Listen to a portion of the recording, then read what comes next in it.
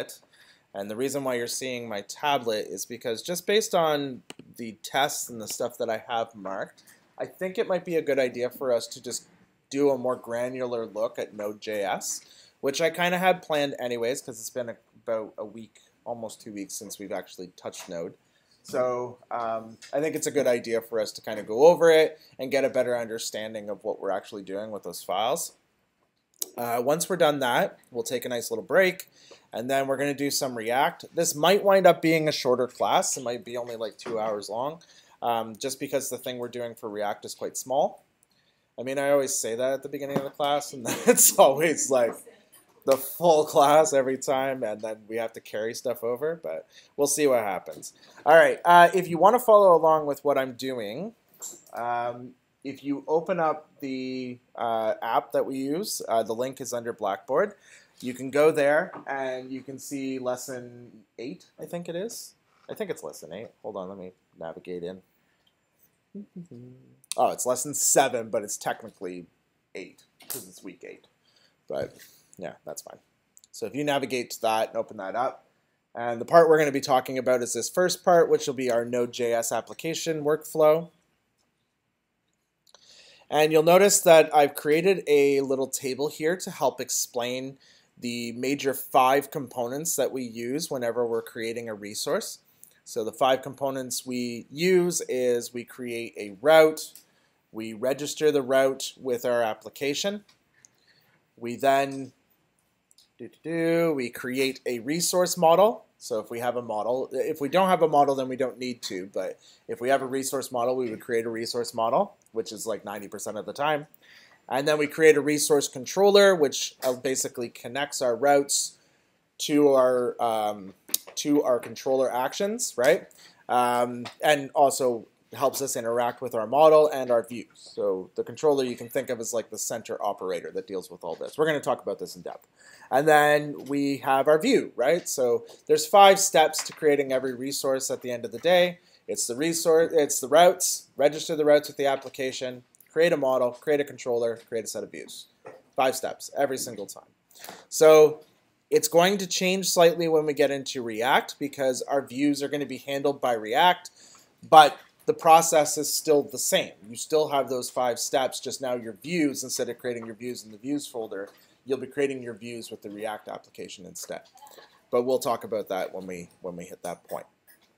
All right, so I'm going to try to illustrate what happens with the actual user request when we get a user request. So you think of it that like when we actually navigate to our application, I don't know if I actually have a blog even up right now.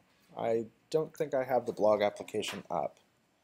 Well, actually, even this application. So this is a Rails app, but I can still use it as an example. So in this app, this is a RESTful application, the same as what we've been building. What we've been building is called RESTful, which stands for Representational State Transfer. Basically, the idea is that in a REST API or in a REST application, we use the path that the user has typed in order to translate it into actions that we want to commit, right? So we can take a look at the path and be able to tell what resource they're trying to access and what particular action they're attempting to do on that resource, whether it's one of the 4 CRUD operations or something we've done custom, right? So in this particular one that we're looking at here, this one's custom, but still same idea. Lesson plan would be my resource. Hard copy just happens to be the action call that I'm doing. And 7, does anybody know what 7 would be? Yeah, it's the parameter. It's the bound parameter, and it's the identifier of which particular lesson I'm trying to access. If you want to prove that, if you change 7 to 6, you'll see lesson 6. If you change it to 5, you'll see lesson 5. Because it's the bound parameter that tells it which lesson we actually want to look at, right? So RESTful APIs are pretty standard. The other one that's out there is called SOAP, but it's not used as much. But RESTful APIs are pretty common. Now I say API, but I mean API more as like an application interface. I don't necessarily mean like connecting to Facebook and grabbing your page feed. But that is an API. An API just means that I've given you a way to interact with the resources on this application. That's all that I've done, right? That's what my API is. A way for you to be able to commit some sort of action against my application, okay? So in the app that we've been building, we've created API endpoints. All of our routes, those are nice little endpoints that we have that we can use for doing things like creating a new blog post, reading any of the blog posts that are there, whether we show them all or show only one, updating blog posts, and also destroying any blog post that happens to be there as well, right? So all of those are our wonderful little API endpoints. And that's kind of important to understand as well, because our application is going to change a little bit once we introduce React, because instead of us routing all of our stuff to views from the controller, we're actually just going to send back JSON responses to React, and then React is going to decipher the JSON response and print it out to the screen in its view, right? So it will work more like a traditional API, like you would if you were to, like, I don't know, reach out to S3 or something in Amazon, or do a Facebook post page or something like that, and using those API data. So you'll get real strong with how actual APIs kind of work as well. Okay, cool. So the step one that we talk about with creating resources, with creating resource routes. So when our user actually navigates to a path, right? So let's give our user a path here. So we'll say the user is going to HTTPS, and they're going to navigate to, I don't know, we'll just say localhost for now. So your localhost won't be usually public facing, right? So we're going to say localhost 4000, and they're going to blogs. Okay? So our user enters that. These endpoints, this is the endpoint piece right here. This endpoint basically says to our application, I want to call this action. I want to do this particular action, whatever this endpoint is actually connected to, right? So when we get that with our application, we need to be able to say, okay, what are we going to do with this? Now, when we actually get this into the application, the first place that this winds up going, does anybody know the entry file that it goes to? What's the first file that our request will actually hit in our application? Does anybody know? Not the view, sorry? Not necessarily, but you're definitely on the right track. We didn't call it index, though. We called it something else. Yeah, app.js. So it's going to hit our app.js file, right? App.js is going to take that and it's going to convert it into two pieces. It's going to convert it into a request, right? It's going to create a request object. Sorry, three pieces. It's going to create a response object, and then it's going to create a next object, which we haven't really explored up to this point. The request object will contain all the information about the user's request. Okay, so this particular request that has happened here will likely be a GET request, right? Because they want to see all of the blogs that they currently have in the system. So they're doing a GET request. If they were to do a POST request, then the header information would change. But all of that information is going to wind up stored in our request object. The path that they're trying to access and the HTTP method are the two most important pieces there for us, right? So why don't we actually draw our actual request object? So here's our request object, right? And our request object is going to have a path key, which will be equal to the HTTPS. Actually, sorry, no, it will not. It will be equal to, hey, what happened? There we go. Erasing's kind of annoying. It'll be equal to the /blogs. And then our method, which will be equal to get. Those will both be stored inside the actual request object that gets passed through our application. All right. The next step our application is going to go to from there, it's going to go through all of those wonderful registered middlewares that we have in place. So that's going to hit the Flash middleware that we registered in there. It's going to hit the authentication middleware that we created.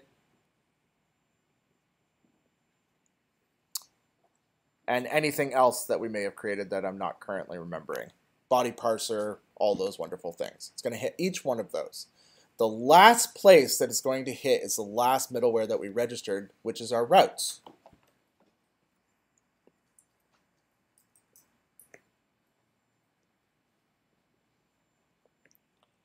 And these are our registered routes. Okay? So let's see how well you followed along with when we were building the application. When it hits the registered routes, what file is it going to go to first from app.js? Does anybody remember? So from app.js, so we're currently accessing blogs, right? It's going to go to this file first. I'll go to the pages route.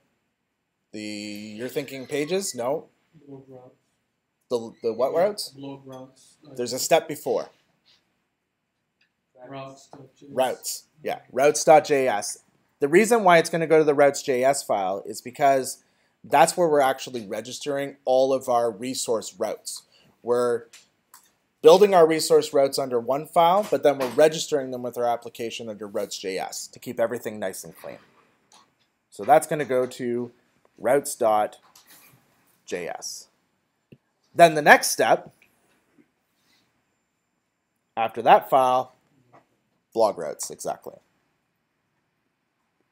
Well, actually, we'll write it down properly because we know where it goes. It goes to routes, blogs.js, right? And you don't have to write this down. I will post this as a PDF online so that you can see it.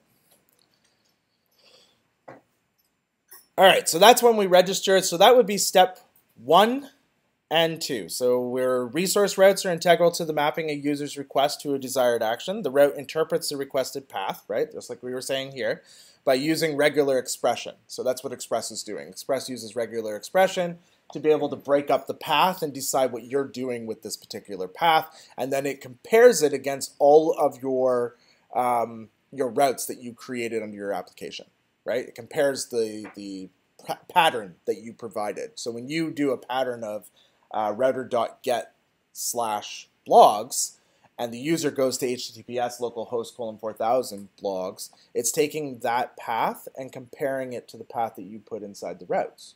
When we do blogs/:id, we actually are adding a little pattern fuzzy matcher in there that basically says, hey, yeah, you're matching blogs, but do you also match this like fuzzy matcher of :id? Do you have an identifier of some sort in there, right? So it matches that pattern, and then we route off to our controller action from there.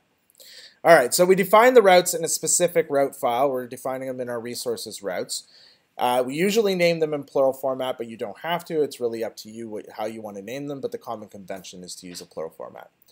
This is purely convention and not required. We could put all of our routes in app.js, which you may see some Node.js applications where that is the case because the person is super lazy and that's what they want to do. So they literally list all of their routes inside that app.js file. I've seen extremely fat app.js files where there's like, 2,000-3,000 lines of code because they just dump everything in the app.js file.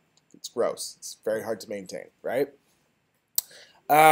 We keep them separated to make it easier to work with, right? So we're not just maintaining, just like the reason why you build functions or classes is for better maintenance and better encapsulation. It's also the reason why you would separate code into different files for better encapsulation and better maintenance, right? Each resource file must contain at least a minimum of 4 parts. So every time we create a new resource file, we always make sure there's 4 pieces to that. We have the Express router library that we require at the top of the file, right? We have which we can actually see. So here's our resource file, right? And you'll notice at the top here, we have our router equals require express router. That's the first piece. We have to have that component. An imported resource controller file that has been exported, that has exported methods, optional, but a common convention assigned to a logic variable called resource controller. That's the second line here where it says const resources controller equals require, and that's our resource controller, right? The reason why we do it this way and keep our controller actions in a separated file is, once again, it makes better maintainability. But you don't have to. If you look at our routes, like take a look at this first route, for example, where it says router.get/resourcescontroller.index. That resourcescontroller.index is simply a function definition. So for those of you that took the JavaScript intro course, you might remember function definitions. For those of you that did not, a function definition, you can think of it as the code you literally wrote in the syntax editor. It takes that code block and assigns it as a value. It only executes that function when you add the parentheses. That's the only time it gets executed. So what this basically says to the router.get is the slash is the path that I want to match. So this piece right here is what I want to match. And this is the callback function that I want you to execute. So what some people will do, instead of actually having a controller file, they just simply write the callback function and put their logic within there. But once again, that leads to a massive file of logic all within that file, makes it hard to maintain. One other benefit to this is we can actually support something called aliasing, right? So I have resourcescontroller.index and that points to slash, right? But if I wanted to, I could also do /home and point it to the same controller action, because our controller action is encapsulated. It's completely abstracted from that logic. Whereas if I did it as a callback, inline callback function, I would have to duplicate that code twice, which would be absurd. Or redirect, right? Either way, it would be very confusing to read.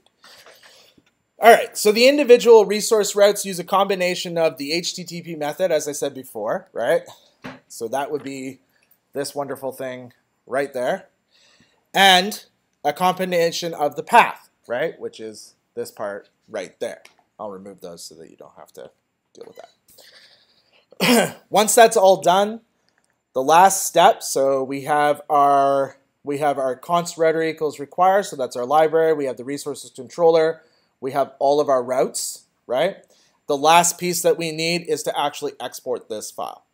And that's what we do at the bottom. We do a module.exports equals router. So those 4 pieces are required in order for us to have those routes.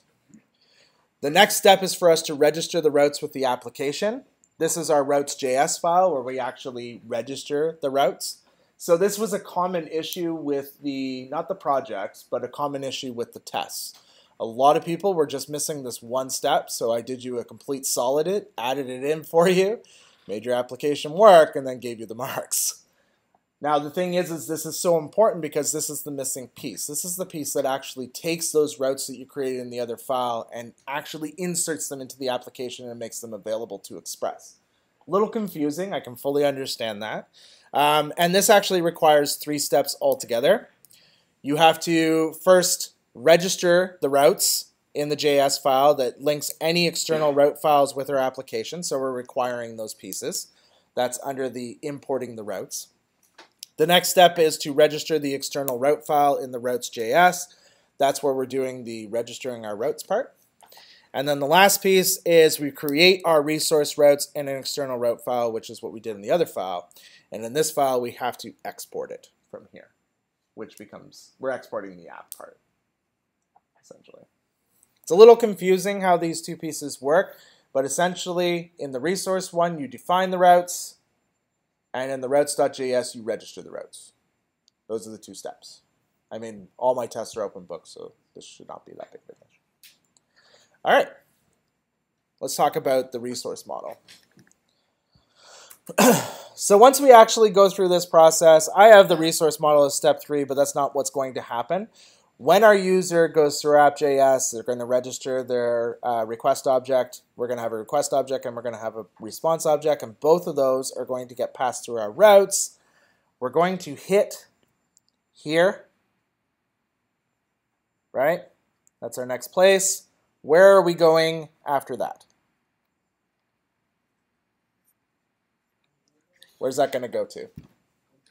Yep, to the controller. Specifically the blogs controller, right?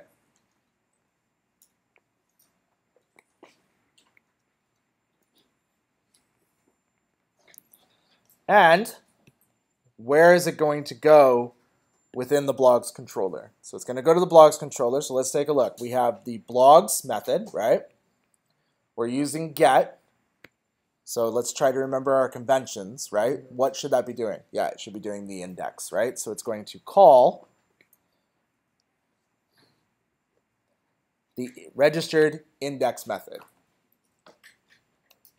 right?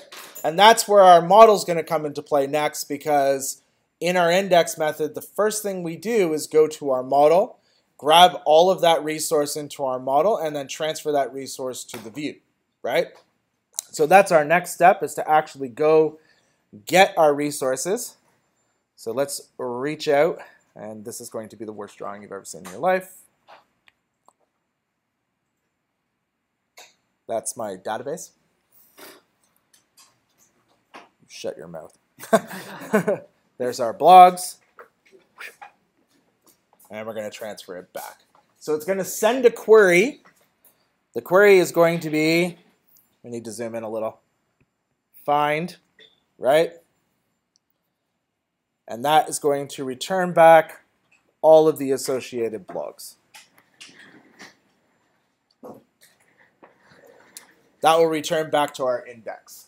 Once the index has that information, the next place it's going to send our request to is where? The last and final part. What's that? Yep, to the views. Specifically, what's the path? Slash. Yep. Nope. No. Pages. Nope. What resource are we working with? Blogs. Blogs. There we go. Slash Index. index. And we'll add the dot product. Yeah.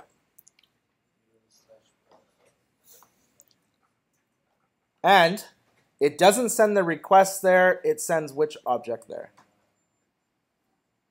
Starts with an R as well. Response. The response. And while we're at it, why don't we write the request on these lines? Request, request, request, request. All right, so to recap, our user enters in HTTPS localhost:4000/blogs. They're using the HTTP method get, right? They're not sending a form, so they're not doing a post request. They're just literally type that into the browser address bar and hit enter. That's going to navigate off to our app.js file. That's our entry point. That is defined by our package.json file, by the way. So the package.json, because I know some of you had that issue where your Heroku instance wasn't working. And the reason is because you had index.js as your entry point instead of app.js. And you had to make that change. Some of you may remember that. But app.js is our entry point. It's like the equivalence to index.html or index.php in other languages. It hits that app.js. It's going to come through the app.js and make sure that it goes through all of our registered middleware. So the Flash, the authenticator, blog parser, cookie parser, the session system, all of that. All of those little modules we've registered with our application, it's going to pass that request through all of those. Once it's done, the last thing it's going to do is hit our router, right? It's going to go to the routes. We pass that on to routes.js because that's where we're actually building our routes that we want to register. And then we pass that on to the routes blogs.js to actually pattern match with that path.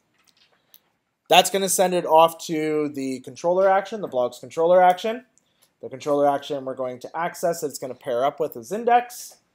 It's going to go to the model, get our blogs, send them back to the controller, and then the controller is going to do whatever it needs to do with that and pass it on to the views, right? And that's where it's going to finish. So let's leave that there. So let's talk about resource models. A resource model allows us to encapsulate our data logic from our application. You guys, did anybody in this class not do MVC last semester? No? Okay. So when you talk about models, views, and controllers, right? Models encapsulate your data logic. That's their purpose. They encapsulate your validation, your sanitization, any normalization that you need to do, and any common data formatting that you might require, right? So like say you want full name, that's common data formatting because you would usually store those as autonomized pieces of data first and last. but you would combine them as a full name. You don't rely on the database to do that. You rely on the model to do that. In addition, Mongoose, the model system that we're using, the model application we're using, provides a slew of helper methods that allow us to create a structure that adds some rigidity to an otherwise very loose database. Remember, we talked about Mongo and how it's a slutty database. It allows literally anything whatsoever. It doesn't care. It doesn't have any requirements. Mongoose takes that and makes it a little more rigid. It gives us something called a schema. The schema enforces your data to follow the schema pattern. You can think of the schema like a blueprint, right? It's like a blueprint that basically describes what attributes you're allowed to have, what data types those attributes must be, and what validation needs to apply to those attributes, right? So when it comes to actually creating a model, we need three important pieces in our model. Our model needs, it needs to import the Mongoose library, obviously, because that's what we're using with it. You need to define a schema, right? And like I said, it's basically like a blueprint describing the names of the fields inside your database, any validation or sanitization that needs to happen to those fields, as well as any other attributes you want to add on, like timestamps or uniqueness or something like that. We also then, when we're done, have to export the model, and that's where we actually use the mongoose.model method, because we export it out as that name resource. The schema, like I said, defines a blueprint of what our Mongo documents are going to look like. They define all our attributes, their data types, and any other restrictions that we may have. Our model also permits helpers in the form of helper methods. So you'll remember the couple of helper methods that we built. Helper methods are used once you have a retrieved record. So when you have blogs, that's when you would try to access those helper methods. Query methods are used on the model itself, and they're used when you're trying to do new queries on the model. So we created a query for our blogs called published, and we created a query on our blogs called drafts. Those were query methods. But when we did the users, right, and we did authenticated, that was a helper method, because we were able to take the current author that we pulled back and check to see if they're actually registered. That's a helper method. Query methods can be used to perform common data filtering. For example, perhaps we only want products that match a certain color. We can use a custom query like resource schema.query by color to filter our documents to only the provided argument read. In addition to helper and query methods, we can also create relationships. We didn't get into this heavily. We created an author and created a reference point with the author to blogs. So an author can own several blogs, or a blog can have one author. That's the relationship there. But we can also do something called subdocuments or nested documents.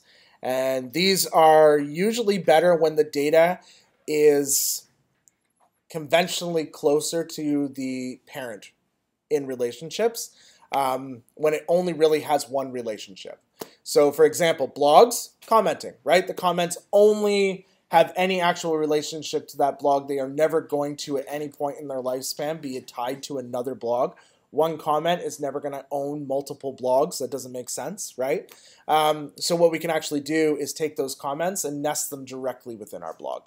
They'll still follow the same format. All comments will follow the same format, but it makes it a lot easier to retrieve. It makes it quicker to retrieve. There is a difference between each, and we are going to see that because we will be creating commenting once we start getting more into React. We'll create a few more resources, actually. With references, we just need the object ID to create the relationship, and it's really no different than when you do parent-child relationships in SQL. It's basically the same idea. Yes, Mo? Just in terms of the time step that you read there, it's like notice that it's on its own. Oh, right here, yeah. Yeah. How does that work? Like, is that part of the content, or is that like its own? Yeah, so what happens is Mongoose, right, when it takes the schema, the first argument it takes is an object that defines your attributes. So that's our title, our content, just our title and our content. So those two pieces in this first object separated right here, right? So that's the first argument, okay? That first argument defines your attributes and any validation you're going to do, plus their data types. Right. This next argument here is any configuration that you want to do on the model, right? So what Mongoose will say is, oh, you want timestamps. Cool. I'm going to create a created at and an updated at attribute, add them to your document, and anytime you make an update to your model or create a new model, I'm going to fill in those date fields for you. So Mongoose does that automatically? Does it automatically, yeah. Automagically. And there's other ones you can do too. You can also actually, like, for example, Mongo will create an ID field for you and immediately match up the ID field, but sometimes people don't want to use ID as the identifier. I did this for you guys, actually, with your student IDs. Anybody who had the test last semester, that's when I did it. Because I didn't want underscore ID to be your identifier. I wanted your student ID to be your unique identifier. So you can actually tell Mongoose, I want to use this as an identifier instead. And that happens in this configuration section. How would you write that? Like just ID? I did it in Mongoid. So the way it's done in Mongoid is a little different. You basically have to say your relationship is through something. So it's a little odder. Plus it was in Ruby. Okay. So it was Ruby with Mongo. It's a little different. But I can find that out. I can find that out and send it. All right, so our models are super important because they encapsulate our data. Our controllers, though, our controllers are actually like the operator, the thing in the middle that kind of pieces all this wonderful stuff together. And often our controllers are going to have a few different pieces that they require. One, our model, right? We need to put the model in there if we're going to query it. Because we don't get wonderful things like auto-loading and stuff like that in Node. You can do that type of stuff. It gets really difficult. And then the methods we want to do. So I've written one method here. We have the index method, the one that we were actually talking about. So the index method takes 2 arguments, but it can take 3, right? And what's actually calling that, when that gets called, is this route right up here at the top here. Router.get, the first one. Exactly. So that's resources controller.index. So the way callback functions work, some of you probably already remember this, so I apologize for the redundancy here, but the way callback functions work is router.get, once it does its pattern match, it's going to call this, and it's going to pass arguments to it when it calls it. And the 3 arguments it passes are the request, the response, and the next object. We catch those inside this function call here. So we're catching request and response.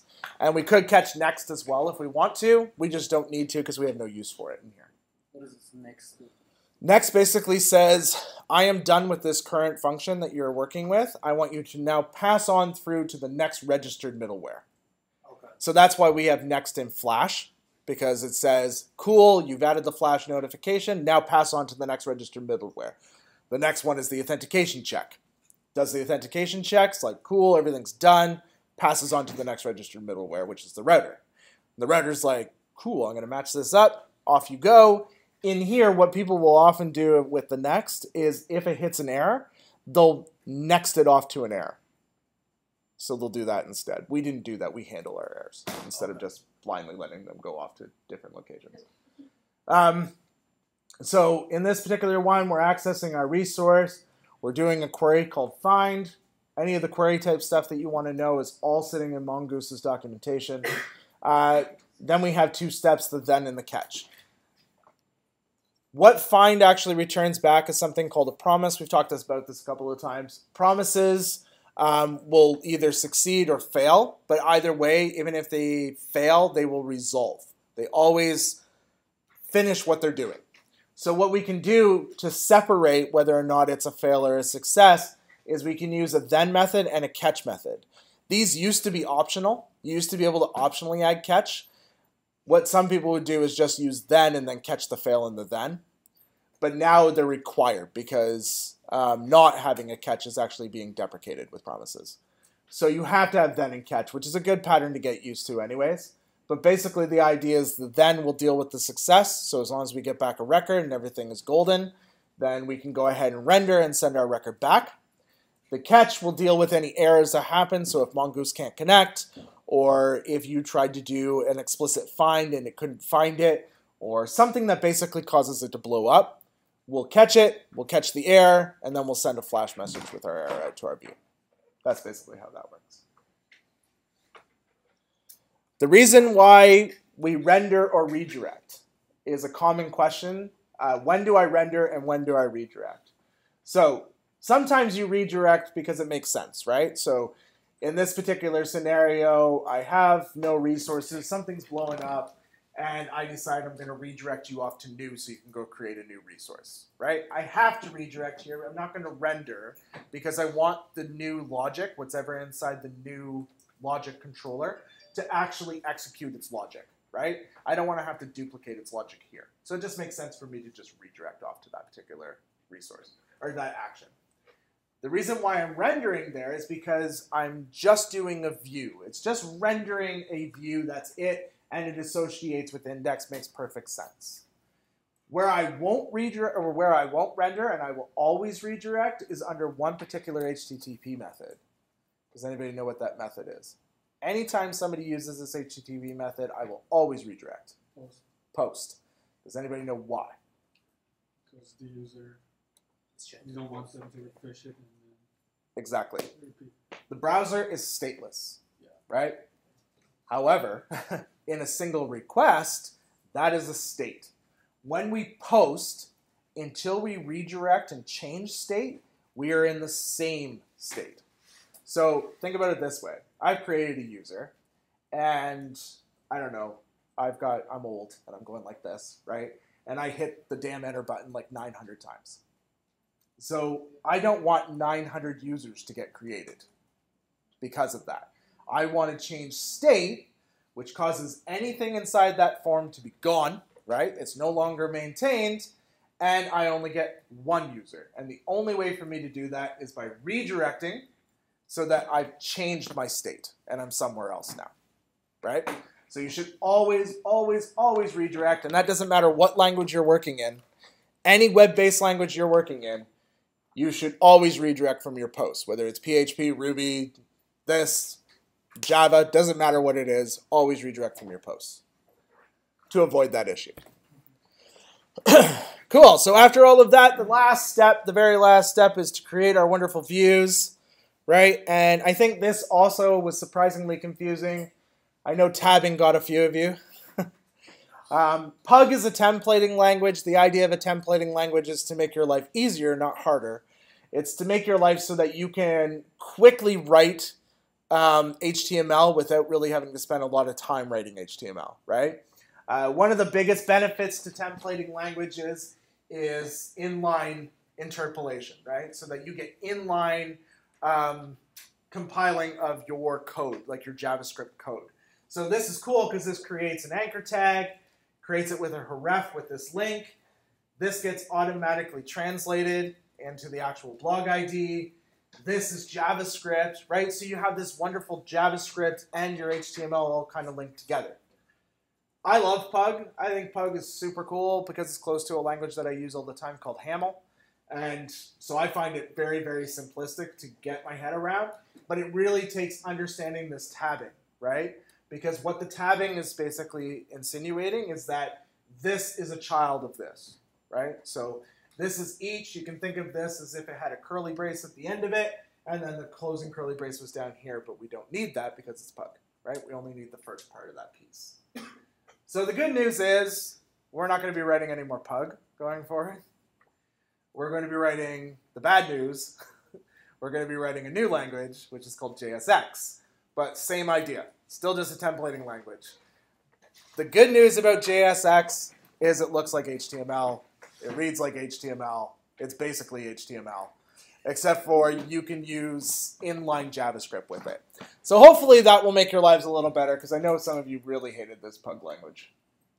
All right, so up to this point, we've been using Node.js, and it's no real different than what you've been doing in your other classes, like your ASP.NET class or your PHP class. Did you guys do Java server pages? Did you guys get into building like a Java server page app, like where it's web-based, but it's with Java? No. Seems like a lost opportunity. It's so weird that you guys learn ASP.NET, but you work in Java so much that you don't learn Java server pages, which makes perfect sense. Anyways, when you guys did PHP, did you use a front-end framework? Probably not. Everything you did was in HTML, right? And then when you did ASP.NET, front-end was in HTML, right? Okay. So the cool thing about the world of JavaScript, and actually the cool thing about the thing we're going to learn, React, is that JavaScript's really big on frameworks, right? When we start working in these applications, they usually have a framework for the back and a framework for the front. So the way we were building out our application is not the most common way it's done. Usually, the way most people would develop is Node.js would be used to handle out your data, just passing the data. That's it. So it would basically be treated like an API, right? And all you would do is call the different endpoints, those routes that we created. It would return back your data as JSON, and then you would deal with it however you're going to deal with it. And the reason why they do that is because then you're not married to a particular front-end platform, right? It's not necessarily HTML. Maybe you're sending that data out to the PSN network, right? And they're actually consuming that data to be able to give out user stats in a video game. That might be one purpose for it. But then you also have a front-end website. And you also have an app that's on somebody's phone. And you also have a smart fridge application that's going on. And you also have a smartwatch app.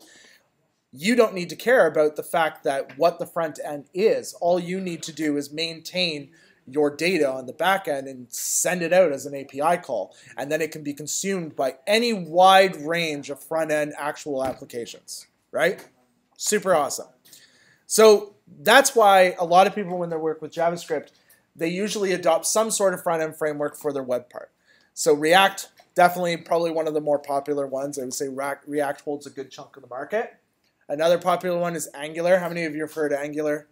Yeah, Angular's pretty big. You usually see it in more enterprise stuff. Backbone, super old, super giant, but probably one of the first front-end frameworks out there. Very difficult to learn, but definitely powers a huge amount of the more enterprise systems that you see that actually adopted into like JavaScript front ends. There's also Vue.js, which is coming up in the ranks, and a lot of people really love Vue.js. There's Ember. There's a whole bunch of different ones that are out there, and of course there's new ones all the time like Next.js and Meteor and things like that, but they are more complete frameworks. Next.js is really good if you want a whole complete solution with a front end and a back end, and Meteor is the same idea, but Meteor's major focus is using sockets for communication, which is really cool.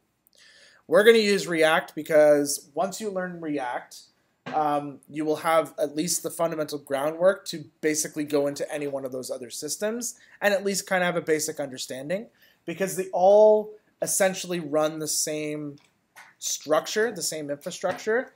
So like our node system was MVC, whereas Rails is MVC, CodeIgniter is MVC, Laravel is MVC, that's a design pattern, right? MVC is a design pattern. React is component-based, where so is Angular, so is Vue, so is Ember. They're all component-based. So it's going to be a little bit of a different scenario. Some people love the component system. Some people are like, dude, we just learned MVC. Why are we learning a whole brand new design paradigm? But the thing is it's not that complex. I'm making it sound worse than it is. It's not that complex, and I feel like there is a perfect marriage between those two systems, and they make sense the way they are. MVC works very well for REST systems. When you're dealing with like RESTful API systems, MVC makes the most amount of sense. When you're dealing with front-end systems and each piece can be reused, or you want to be able to reuse, component makes perfect sense. Its scalability is a lot better. It works for a Vue system. So as far as I'm concerned, component makes a very good, a good option or a good solution when you're dealing with a Vue system.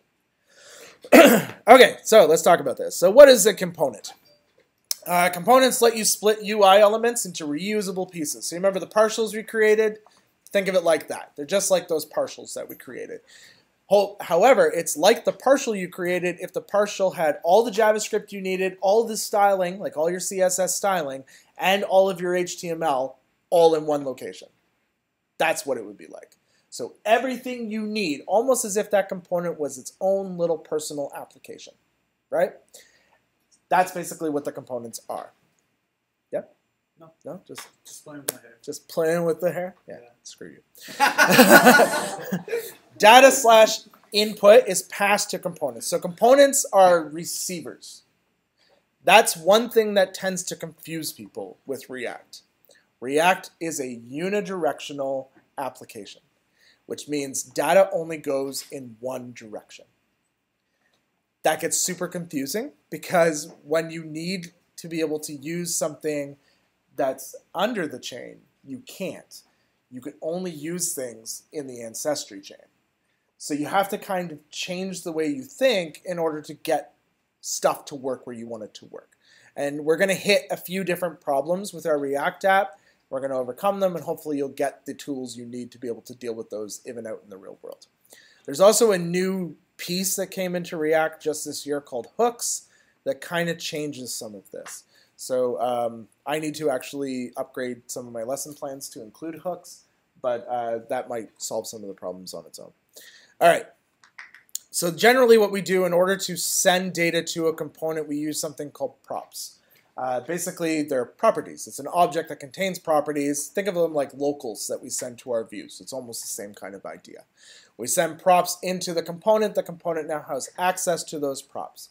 Those props can be any data type that is available to you. So they can be an object, they can be a function definition, they can be just a standard value like a string or a number or something like that. They can be whatever you want them to be. So why components instead of model view controller systems? So MVC is a horizontal architecture, meaning that each piece is basically a complete process is broken into these multiple parts. So instead of everything being encapsulated under one piece, we actually divided it, right? So when we have a new resource, we put it in our models folder, but all of our resource models are in the same folder. All of our resource controllers are under one folder. All of our resource views are under one folder, right? So they're separated underneath what their actual component is. They're based on that piece, right?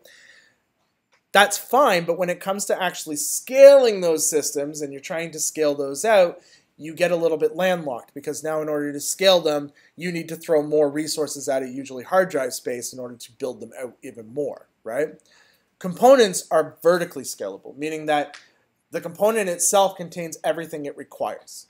Because of that, you can actually take those components and throw them into systems like Lambdas, like AWS Lambdas, where they just live on their own, and they can actually scale a lot better, and they're a lot cheaper to scale because you don't just need to keep throwing hard drive space at it or RAM space at it, right? It can exist in its own little environment and only be used when it's required. Makes it a lot easier for scalability, a lot cheaper. Both ideas promote encapsulation, though. So you'll notice that I'm a big promoter of encapsulation. That's why we have so many files. That's why everything is nicely separated. It's a lot easier to maintain. It also helps you kind of get an understanding of microsystems and how microsystems work, which will help you when you guys go out into the industry because everything's heading into microsystem like serverless environments, essentially. My personal opinion is this. MVC is a fantastic architecture for building API-driven solutions. Works perfectly when you're dealing with REST. It's easy to attach to various view options to it and not necessarily care if our view is server-side generated, being fed to an app, or a completely front-end separated system. We don't care, right? We just give API endpoints and let people connect to us, take the data as they need it, create new data as they need it, update data, whatever, right? We don't need to care about what they visually see at the other end, as long as we're providing them some sort of JSON structure or some sort of data structure. Component-based architectures are great for single-page or completely front-end driven solutions. They can request data from our backend using exposed route requests and maintain their encapsulation in handy, modifiable, removable components. I think the true synergy lies in using both of these separated challenges. So using component-based systems for your front ends and using MVC for your REST-driven API systems. Makes perfect sense to separate them up. Cool. So what is a front-end framework, right? Because that's what this class is JavaScript frameworks. So far, we've kind of built our own framework at the end of the day using other frameworks as little pieces. Express is a framework, right? Mongoose is a framework. Bootstrap is a framework. We use all those little pieces to basically build our own framework, our blogging project framework, right? But that blogging project framework, I mean, did you find it really difficult to retool it into a new project? No, because you had all the foundational pieces you needed. And that's it, right? You just take that, roll it out into a new project anytime you need to with minor updates. That's the important strength of a framework. Frameworks give you the ability to start and hit the ground running and get something prototypal up fast, right? That's why I love Rails, because I can literally scaffold an application in a weekend. Super fast. I love to be able to prototype quickly, because I have ADHD and can't focus on one task for a long period of time. Frameworks in general are a fantastic way to get up running quickly with little need to dive into the underlying logic to perform the common tasks. Like, just out of curiosity, how many of you in here actually opened up the Mongoose library and took a look at the underlying code? Yeah, I know. Yeah, you're full of it. Yeah, nobody did, because you don't care. It works, right? That's the important piece. It works. Did you actually go into the Mongoose and like see how it actually connects? No, I just had to look at it. I took a look at it. You just took a look at it? Like, you opened the code, you didn't read it, you're just like, that's the code, and then closed it? It seems good to me. I'm good. Yeah. Did you get feedback on their GitHub? I was getting the error from the Mongoose. That's why I just took Oh, right, because you were right-clicking and choosing go to definition, Yes. and it was popping over? Yeah. But, Or else you and wouldn't that's, even open it. so that's the fact, though, is that most times when you're dealing with a framework, you're not going to really look at the underlying code. Like, even with Bootstrap, as much as I use Bootstrap, I don't really care how they put it together. If I need to do something, I'll override it, right? I'm not going to actually go into the underlying CSS and try to figure out how it works, because I don't care enough.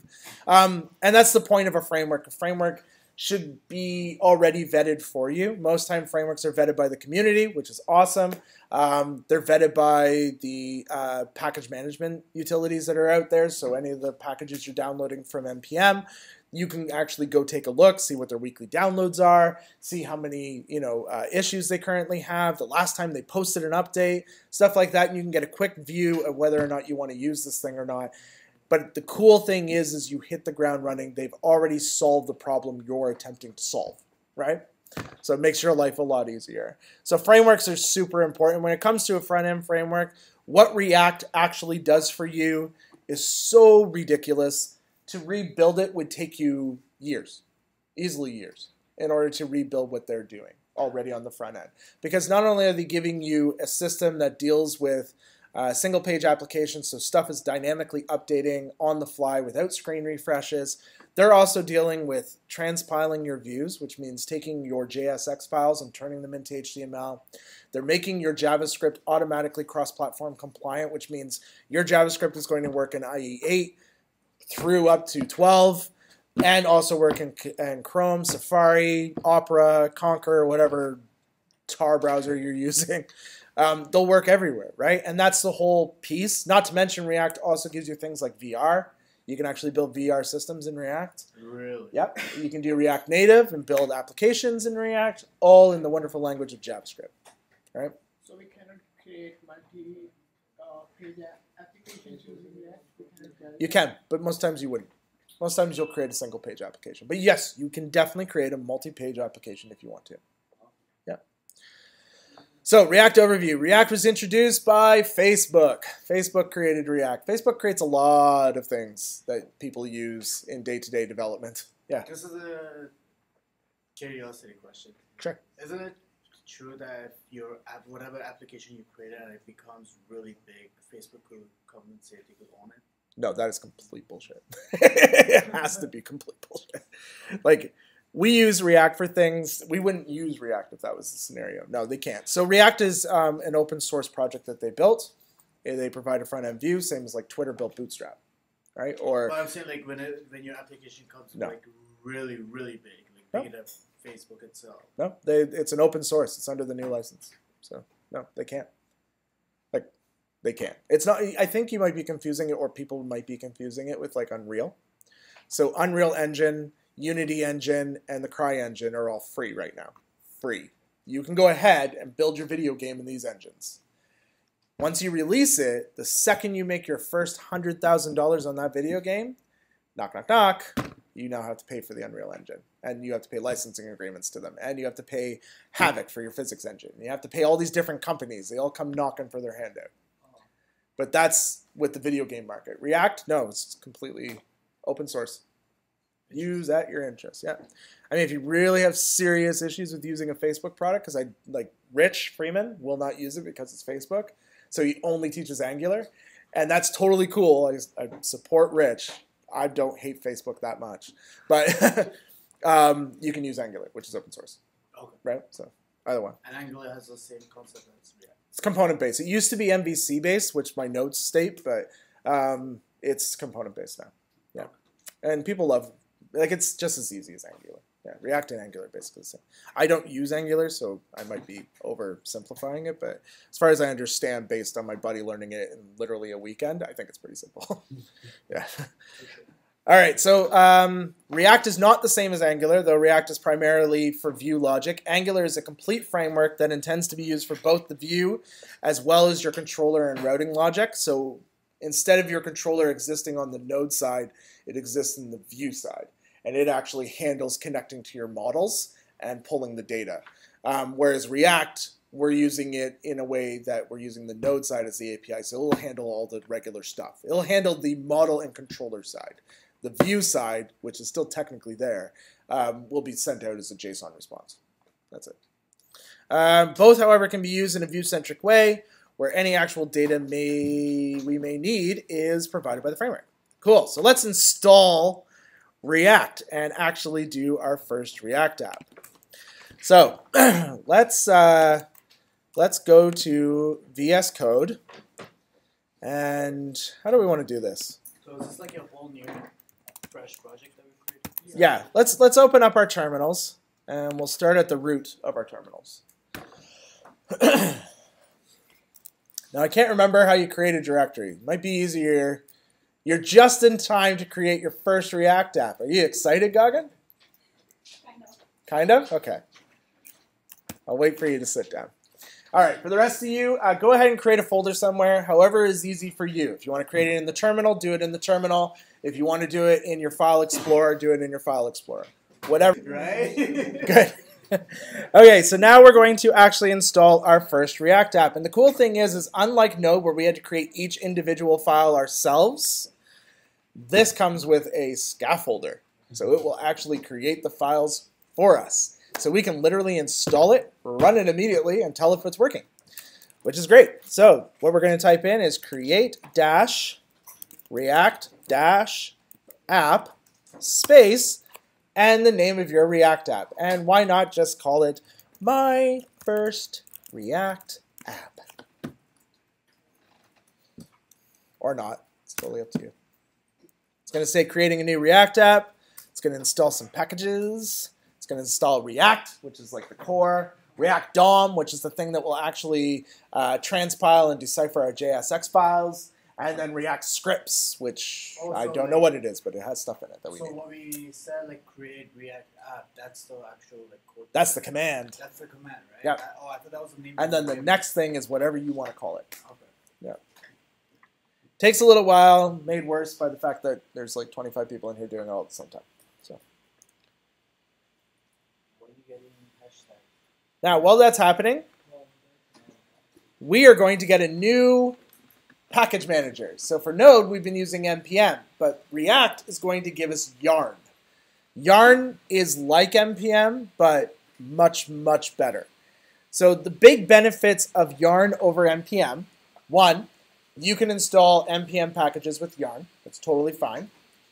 But when you install packages with NPM, it will always reinstall the package. When you call NPM install, it will always reinstall that package and all of its dependencies.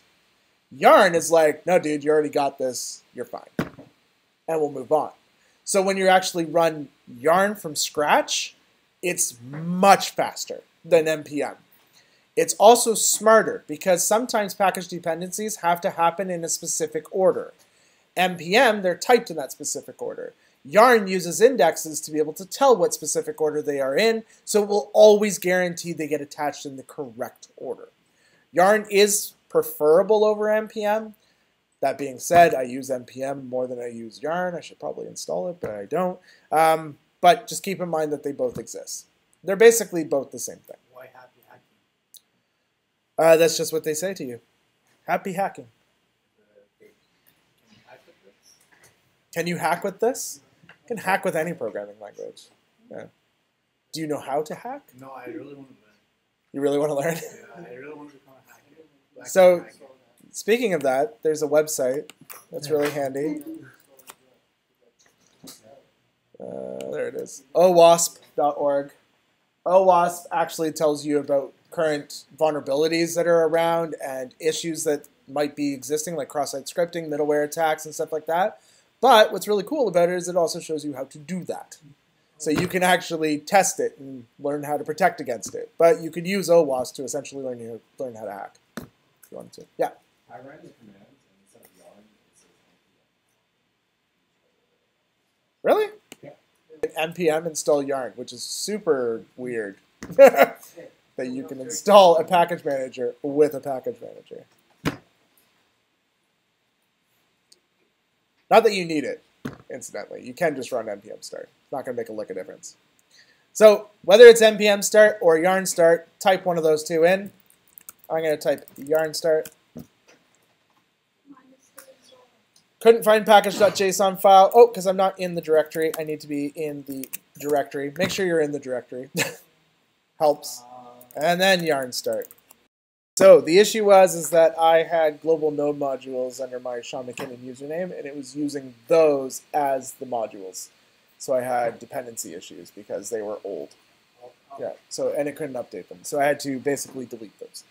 So now it's fine. It's not something anybody would get as a common thing, so it's not so that big of a deal. Cool. So let's talk a little bit about, we already talked about yarn and what it is. Let's take a look at what the React directory is. So if you open inside your VS Code or Sublime or whatever it is that you're working with, and open up the application folder for the React app.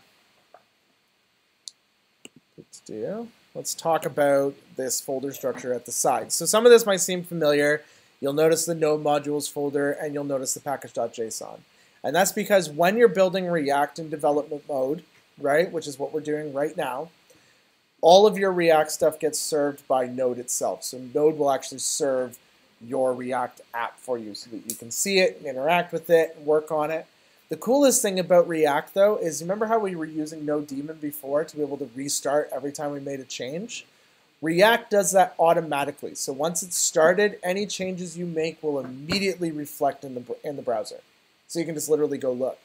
The cool thing about that as a web server is that when you make style changes in your CSS, they immediately update in the browser. So you can throw your browser on one screen, your code editor on this screen, make your style changes, and visually see what's happening right in the browser. Yeah, super, super awesome. Makes development very fast. All right, so you're going to notice you have a whole bunch of folders. The one folder you're going to be missing that's under my notes is build. You will get the build folder when you actually do a build. So why don't we do that so we can actually see what we're talking about. So let's open up our yarn, and now you'll have to disconnect. So just Control-C, just like we do in Node. Also, one other thing to note, say you have your Node server running on localhost 3000, and you go to boot up React, React will actually detect that it can't install, like run the server on 3000, and will switch ports automatically for you. Yeah, it makes it very handy. All right, so the thing we're going to run, I'm just going to zoom in a little bit. Oh, there we go. Is yarn build.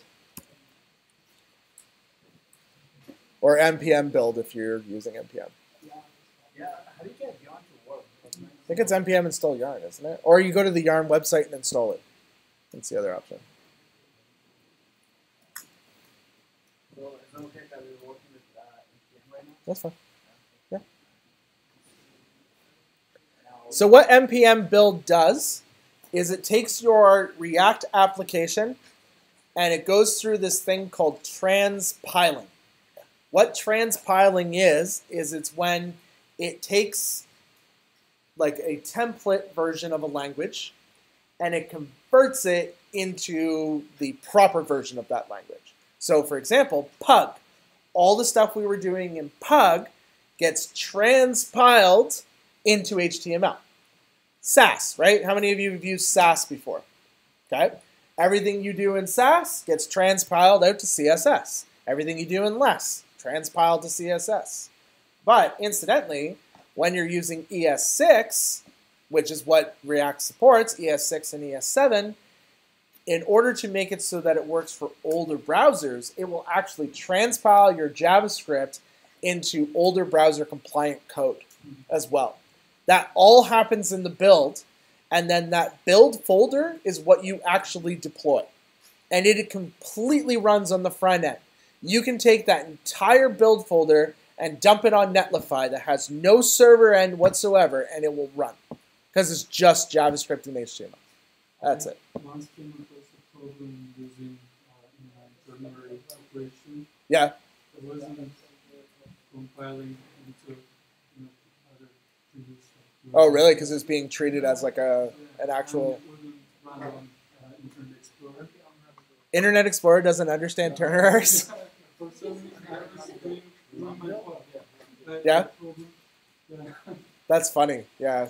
Well, Internet Explorer is. See, like I worked for Fireside with Daniel, and we stopped supporting Internet Explorer 10. Yeah. No, 9. I thought we did stop at Internet Explorer 10. Yeah, 10, because Internet Explorer is already a pain in the butt to deal with. Microsoft just really has their own idea. Like, even when they released Edge was supposed to be WebKit compliant, but Microsoft's way. Like, which isn't 100% Chrome's way, or Firefox, or Safari, or Opera, or every other browser on the planet. It's the Microsoft way, right? And it's so annoying. They think they're trendsetters, but nobody uses their application. Like, it's like, we use it to download Chrome. That is all we use it for, and as soon as Chrome is on the system, well, we can't delete it because you've removed that ability, so yeah, whatever. Anyway, so build will actually wind up creating static files. So if we go back to our editor, you'll have a build folder now. And if you open up the build folder, you'll see that you have a service worker JS file. You have a pre-cache manifest. You have a manifest JSON. So basically what those files do is they tell the browser, these files are this static asset and they expire at this point. That's essentially what they're for. So the browser will cache them, and then when they expire, it will pull them. Yarn.lock is our yarn file. So you might have, if you don't have yarn, you'll have a package.json.lock. It's basically, if you look at your package.json file, here's your dependencies, right? You can see this. You can see the dependencies you're using: React, React DOM, and React scripts. But if you look at your package.json lock or your yarn lock, you can see all the dependencies that those dependencies have as dependencies. How's that for confusing wordage, right? All right, so under build, you'll get all of these pieces, but the main site is under static. You'll notice you have 3 different fields. You have media, which is our wonderful logo in SVG. You have JavaScript, which I mean isn't exactly readable at this point because it chunks it and builds map files so it can figure them out. It uglifies them. That's literally the word. It uglifies them. And then you have static CSS files, which are also semi-uglified. Right? And a map to help decipher the uglification. So this is not human readable stuff, obviously, but it works fine. And you also get this wonderful index.html. If you were to navigate to this folder in your Chrome browser right now, it would work. No problem. Because it doesn't require a node server to work.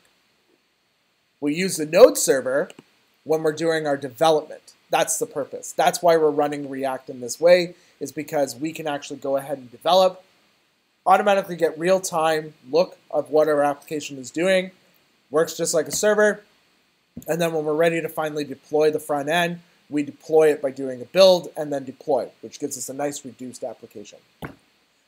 I think in the semester I taught this, I didn't do builds. We actually just deployed directly to Heroku, and it just ran, and we just ran it as 2 separate servers. I think this semester we'll build, because it just makes, it's what the normal steps are, right? All right, cool. Let's talk about the rest of the folders. So that's where your build will go. Node modules folder, you know that's where all your dependent libraries go. You have your public library. This is where all of your public-facing assets go, so like your favicon, your entry page, which is your index.html, which looks like this, and your manifest JSON file, which tells it which files to cache. Then you have your source file, and this is where our application is going to live. All the app files we build for React are going to be in our source file. So this will be source folder, sorry. So this is where we'll live most of the time. is inside this source folder. So, like I was saying before, the templating language we'll be using is called JSX, and the unfortunate part to that is the files don't end in JSX, they end in JS, which can be a little confusing, but that's just the way it is. If you click on a JS file, it looks like this, right? But you can type actual HTML right in the JavaScript folder, and it'll be interpreted by the transpiler. That's how it works. Now, it's possible that your code editor is freaking out because it doesn't know what this is.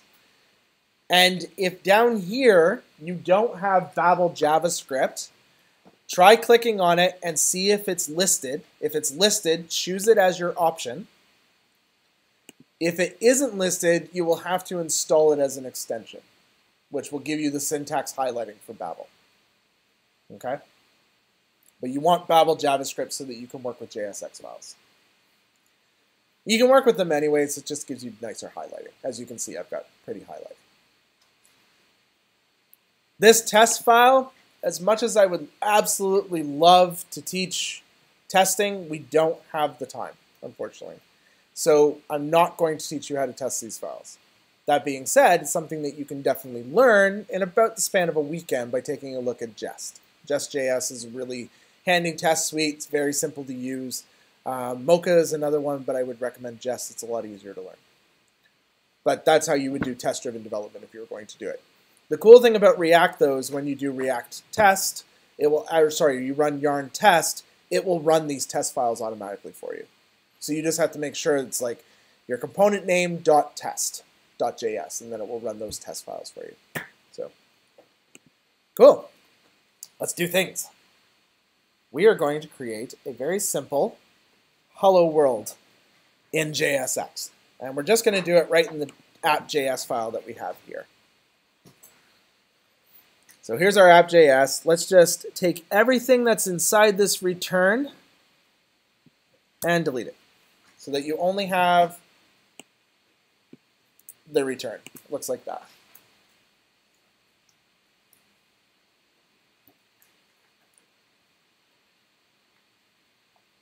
Okay. And then,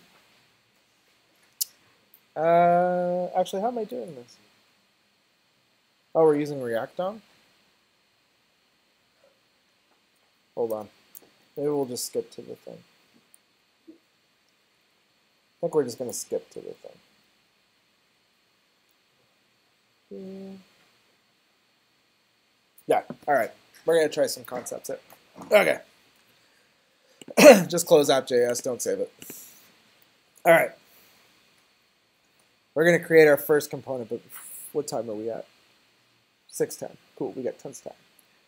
All right, JSX, which is like our index.js file or our app.js file. JSX is just another templating language, like I said. It's XML based, but as you can see, it looks like HTML. It allows us to just run HTML inline, which is super, super handy. I have an example online of it in a much better view right here. So I'm just going to zoom in a little bit. I find when you zoom in, like everything just moves about. All right, so here's our Hello World app built with JSX. So this is a component that's built. And as you can see, we have a variable defined at the top, right? Just regular JavaScript. Have another variable here, but you'll notice that our HTML is not in a string format. Our HTML is written as just raw HTML. The cool thing is, though, is we can inline JavaScript right in here. So, what is the result of this sentence here? Does anybody know? Hello world, exactly, because recipient is coming from this variable and it's being output using these curly braces. So curly braces in JSX represent this thing inside here is a JavaScript expression. So evaluated as a JavaScript expression. React DOM render, what its purpose is for, is to render our actual React component. So that's what this is doing. This is rendering our component. We've created this, and now we're rendering it.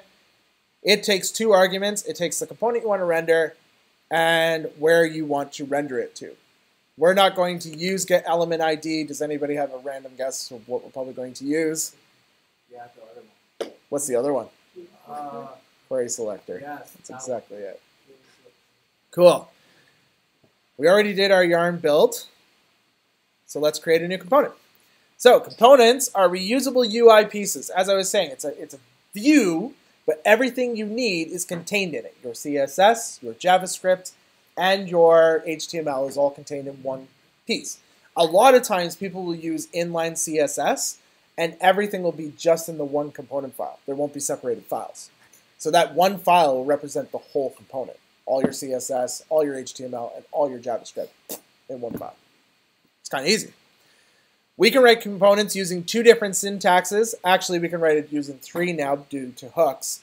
But one is to use the function syntax like this, where we do function, the name of the component, and then we return out our HTML or whatever it is we want. Or we can use class syntax.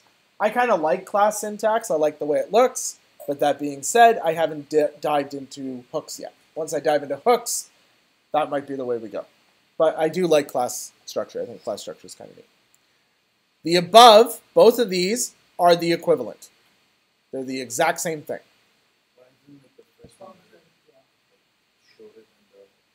It is. Sometimes you want classes, though, when you're dealing with constructors. So if you want to create a constructor action, you need to use classes. Right. And often when we're trying to create a state, we have to use classes. However, hooks changes that. Hooks makes it so that you can use functions, but still have state. So that's why I need to investigate a little bit over this weekend. Okay, so the above is equivalent. However, classes have some additional features that the function syntax does not. So let's try out these concepts. So we're actually going to delete all the files currently inside our source directory. So open up your source directory, click on the first one, go all the way down to service worker, right click, and delete all those files in the source directory.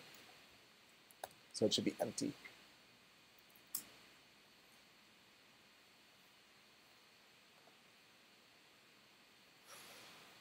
Once you've done that, you're going to create a new file. Here, that's something you can use, Mo.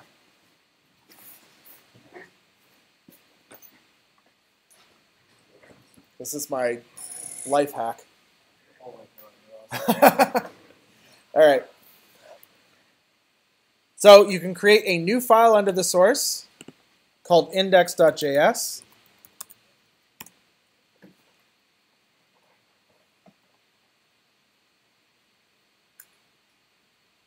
Works pretty good, eh? It does. Yeah, It really surprisingly. does. Yeah. It's like What is it? $4 worth of stuff. It's a $4 battery from the dollar store and a $1 fan from the dollar store. Smart. Works. Smart. Lasts like 6 hours. It's actually pretty powerful. And it's pretty powerful. Yeah.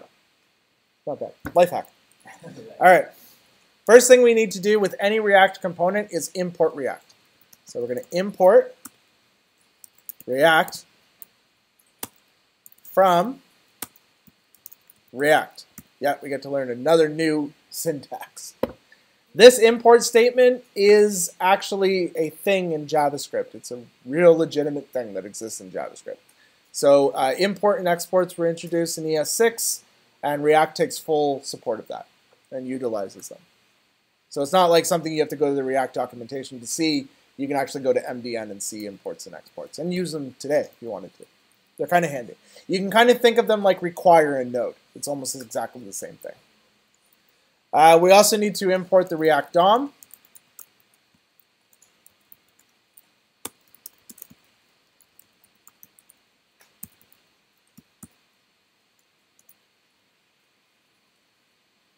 And something tells me that's not necessary anymore, but I will clarify that on the weekend. All right, so we're going to write our components using function syntax, and they're literally just functions. So we'll just write a function called welcome. Common syntax is to capitalize them. So there's my welcome function.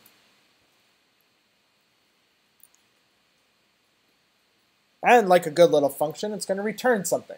It's going to return a thing that I'm going to encapsulate inside a set of parentheses. And the thing I'm going to encapsulate in my parentheses is my HTML.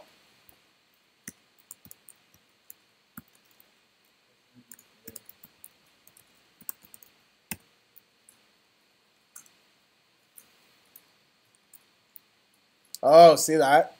See how it blew apart like that? Yeah, why? That is due to Prettier. Prettier is breaking my stuff. Do I have JSX? There. Oh, now it doesn't do it, but now I don't get nice. What about React? There we go. Nice. That works better. Now it doesn't explode. So that's our wonderful component for welcome. Now we're going to create another component. This is going to be our app component. And our app component is going to serve our welcome component for us. So we're going to create a function called app. It's funny how you learn things. Yeah, this is completely pointless. Don't do that. Let's just serve the welcome component. So we're going to do React DOM. It's going to render our component. React DOM takes 2 arguments. The first argument is the name of the component you want to render. So what's the name of our component? Right?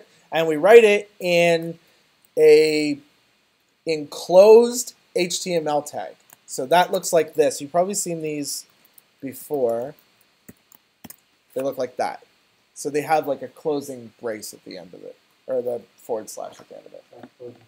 Self-closing. Yeah, self-closing HTML tag.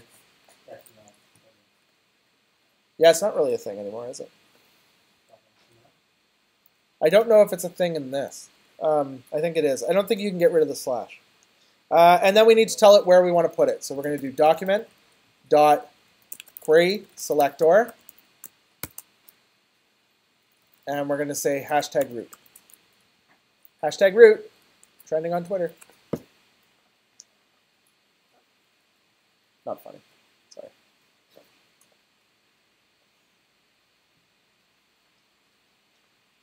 I feel like I could get Kardashians to do HTML just because of the hashtags.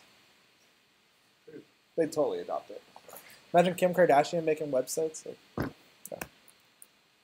Booty.com. What's that? All right. Now, you might be asking, where's that coming from? Where's it coming from? What's hashtag root? Like, did you just make that up on the spot? Nope. Yes, under the public folder, you have this file called index.html in here. Think of this like the layout file inside our Node.js. Remember the layout file we created for Pug? It's essentially that. It's the layout file. And if you scroll down, you will see this wonderful div right here. Div ID equals root. What's happening is the index.js file, when it goes to render, it's going to spit our application into that location for us. So it will take our component and dump it right directly into there for us. Why can't we just put it in here? You can. Some people do. You could code it in HTML, but then you lose JSX. You can't do any JSX there because it doesn't transpile from that location. The whole idea is to take that as a component and treat it as a little component. Yeah. Yes. All these folders are connected to each other through layouts. So when it's behind the scenes, there's a build system that actually connects all the components for you. So it will go through, take the contents of your source folder, automatically transpile them, connect them up, link them up as they need to be linked, and then spit them out as one massive file. Yeah, it just does it on its own. Now, there are times where you want to modify what it does with the build, and that's when you actually have to do what's called eject, and then you get the Webpack folder, and you have to actually modify your Webpack stuff. It gets really confusing. It can be very, very difficult to deal with, but you can do it. And to fire it off, it's just npm eject or yarn eject, and you'll see the Webpack file. You can start manipulating it. Otherwise, you just let it do its thing. Yeah. All right, so that's where that's going to show up. So now if we go to our thing and type in yarn start and hit enter, starting our development server, loading our web page, and we get hello world. Yay us! Did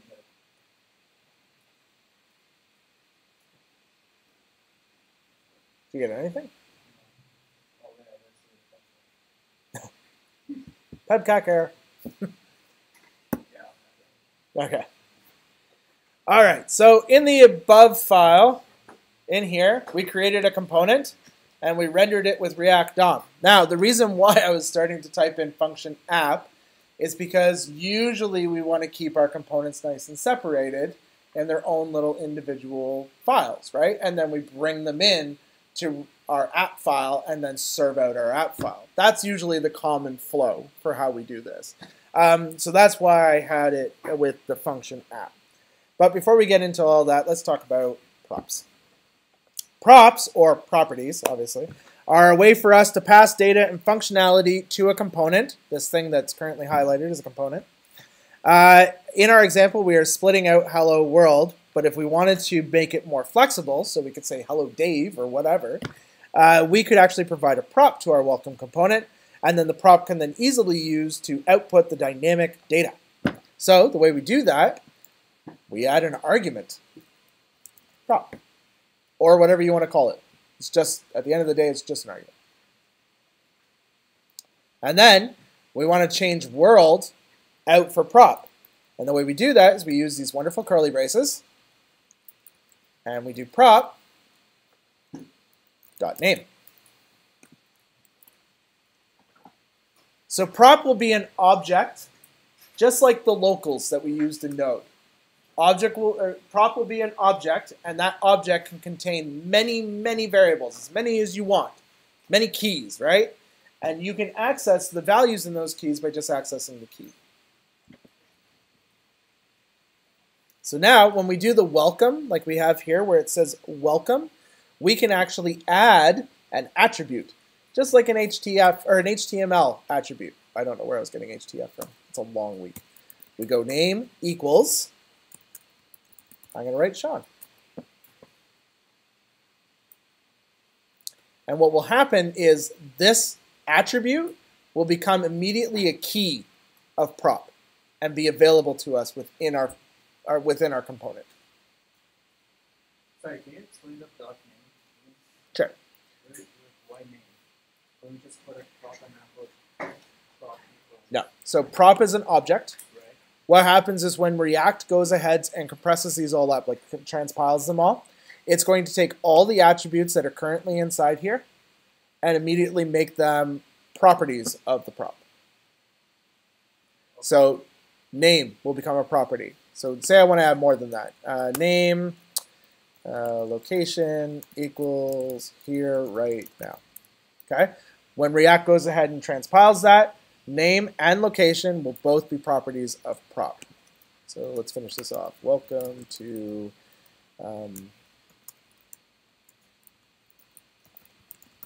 location.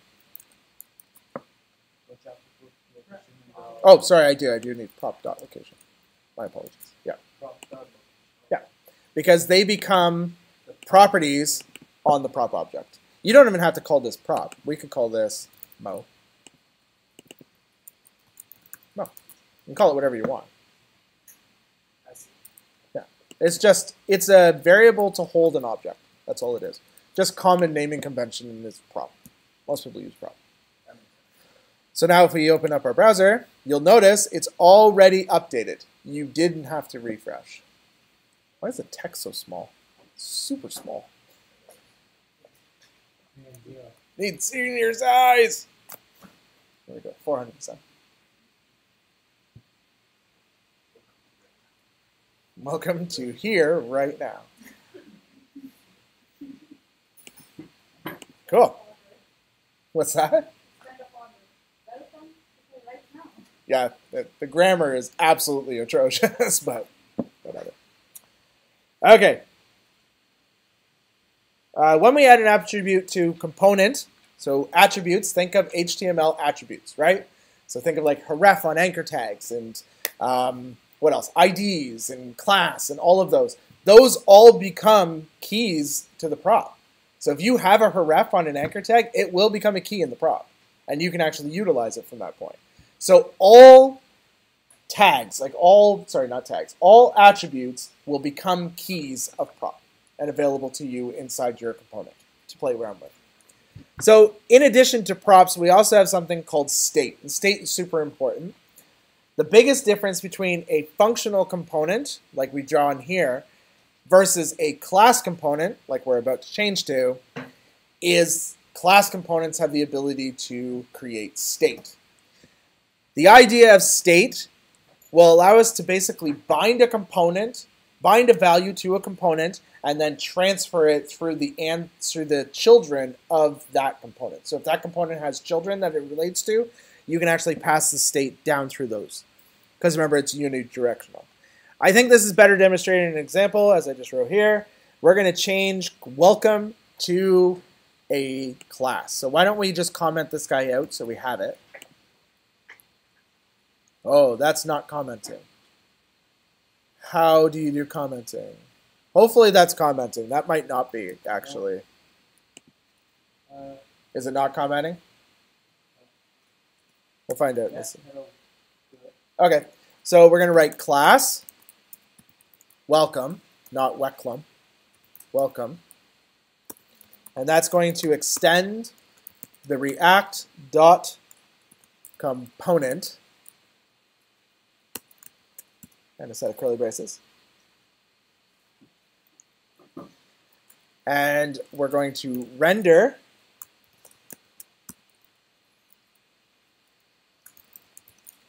return, and let's just copy this stuff from in here, might as well.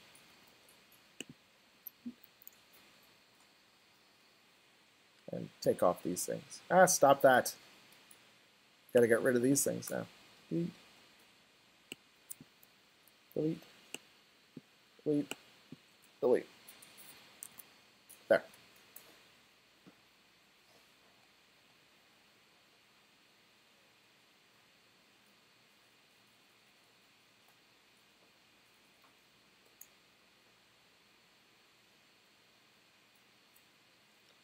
Now, interestingly enough, in the functional definition, we had to provide an argument called prop. In the class component, there's already an argument called prop. It already exists, but in order to access it, we just have to prefix these with this. Is it props with an S? Yes, it is. Sorry, it's props with an S. Thank you. Yeah, this dot props. The class automatically gets it from its extended class. Oh, okay. So it's getting it from its parent. But like it doesn't have to be props, is it? It has to be props. Because it's defined in React component. Oh, okay. Yeah. We don't actually get to rename this. We can't call this dot mode this time. So that's this dot prop. Yeah, this dot props. So what happens in this scenario is React component will instantiate. When it instantiates, it's going to grab these two pieces and turn them into properties of the props property. And then that becomes available to welcome because it's extending React component. So it has access to this.props because this.props is defined by this guy. So it's a property of React component. Think of it like in Java when you guys set attributes. Or do you call them attributes or fields? What do you call them? Static values that are inside your class. Fields? Yeah. So when you set fields, it's the same idea. Props is a field of React component. It was set. Cool. Yeah, in C++ they're called properties as well. Actually, they're called data members. Yeah. There's data members and data methods. Yeah. All right, so, okay, cool. So we have our class, And we can pass that, so let's just make sure everything is still working. So if you jump back over, yep, still says, hello, Sean, welcome to here right now. Everything is good except for Mo got an error. And he knows why. All right, now we're going to change this out from prop to state and actually use state instead of props this time. So in order to do that, we have to actually create a constructor because we have to create the state object at the time we initialize the component. The cool thing about it, though, is the components initialize the second you use them. You don't actually have to call new like you would normally when you create a class. So we're going to create a component, a constructor. So we just define it as constructor, like so. And just so you're aware, this class that we're building here, minus this weird HTML in here, is the way JavaScript classes are created. So you can actually use JavaScript classes, especially if you're one of those people that really hated prototyping. If you really, really hated prototyping, classes are for you. All right, so under the constructor, we're going to create an argument called props. Put it in there. And we want to make sure props gets passed to the React component, so we're going to do super props. Super will basically call React components constructor and pass it this argument.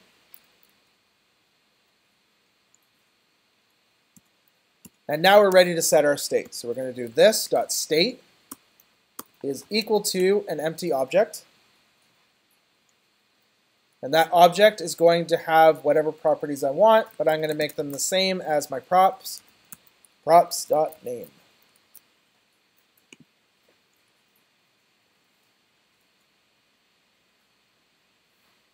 Now, incidentally, what Mo was asking before about whether or not this has to be this.props, it does if you're using just props and just React component. But when you're using state, you are essentially changing the name of the argument that props uses to get set. So you could change props to Mo there if you wanted to. That could be Mo, that could be Mo, and that could be Mo. That's totally fine.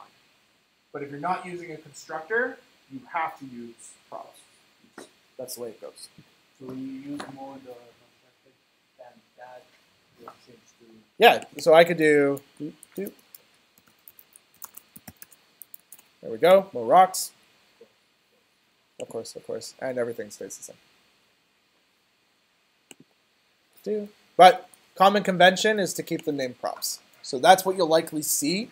I like try to stay with common convention so that way when you're on the internet wilds and you're looking at tutorials and stuff, they kind of align a little bit.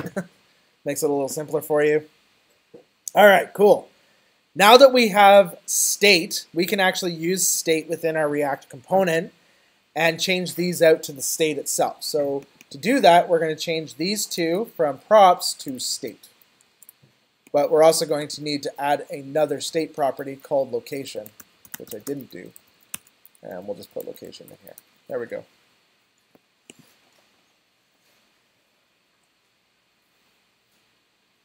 So it might feel like, well, this is kind of redundant. We're really just doing the same thing with props. Now we're just going through an extra step for no reason. But state's super important because state is how we can actually pass information from one component to another. We can't do that using props. We have to use state in order to pass the information from a component to another component. So that's where state comes in super handy.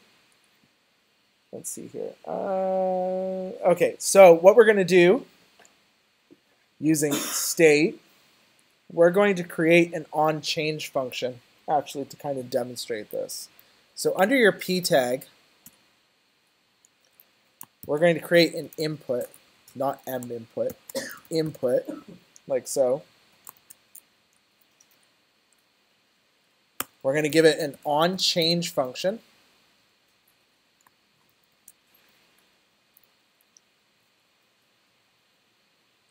Okay. And this is going to be kind of lengthy, just to give you an idea. But it's going to be function, event. So this is a callback that will be used. So we're just giving it the function definition. This dot set state. Set state is a method that comes from the React component. That takes an argument of an object. And we're going to say name event.target value. So that's coming from the thing. And then we have to bind this. So .bind this, which will bind our class with it. Oh, wow. That's kind of cool. I like the way that separated it. That makes it a little easier to read.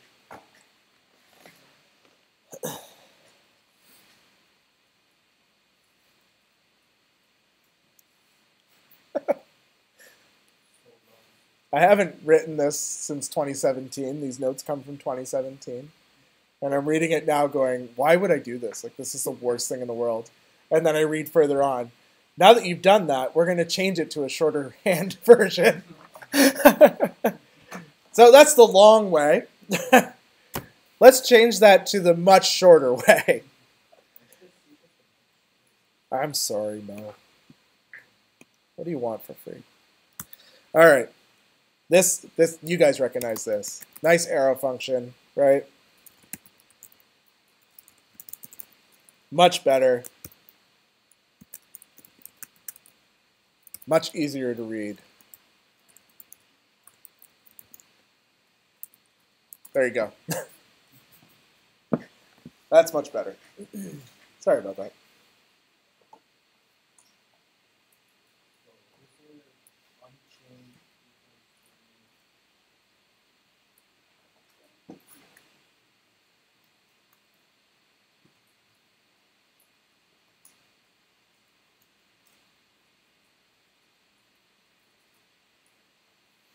Some cool things are going to happen.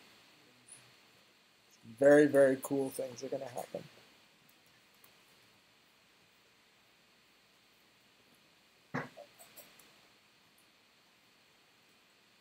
While we're at it, if you want to go ahead and duplicate that line, we'll do location as well.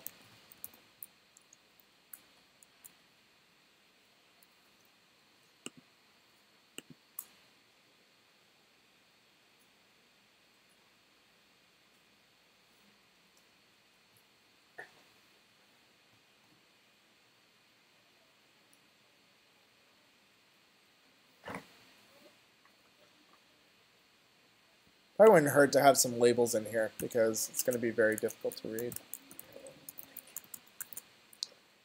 What? Why are you thanking me? Oh, you're very welcome.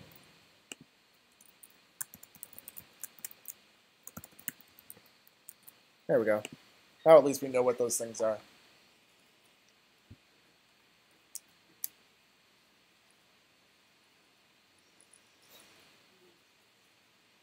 You can't stand it up though, because it wanders. Starts turning. All right, I think this should work. I do have it that we need to add value on this, but I don't think we do. Hold on, let me read this. Oh yeah, no, we definitely do. Otherwise it won't work. All right, we need the value. So it's just value equals this dot state dot name, and then on the other one, value equals this dot state dot location. There we go, and then it splits them all up. Must be a length thing. You might not need that. I'm not sure. It just makes them feel that it's the first time. Yeah, it would fill it in the first time. And then That's all it is. Yeah, that makes sense. Yeah. Because the only change doesn't have to be anything. Right. Until that changes, then Right. That makes sense. All right. If you jump over to your thing, right now I have name Sean and location here right now. So I'm going to say Daniel, Barrie, Ontario. Notice it changes as you do it. Mo.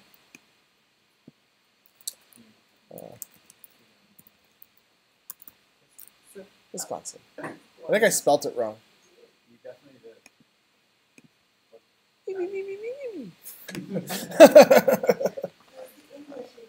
It's the English in me.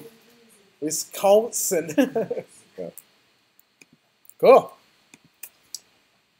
All right, so that's literally all I have for today. And even with our big break, we still ended at 6:45, which is great. So we're going to take this stuff, and next week we're going to start building our client side to our Node application. We're going to do it in very nice little baby steps, where the first piece will be to take our views and translate them into JSX. Then the next step will be to sync up to our database.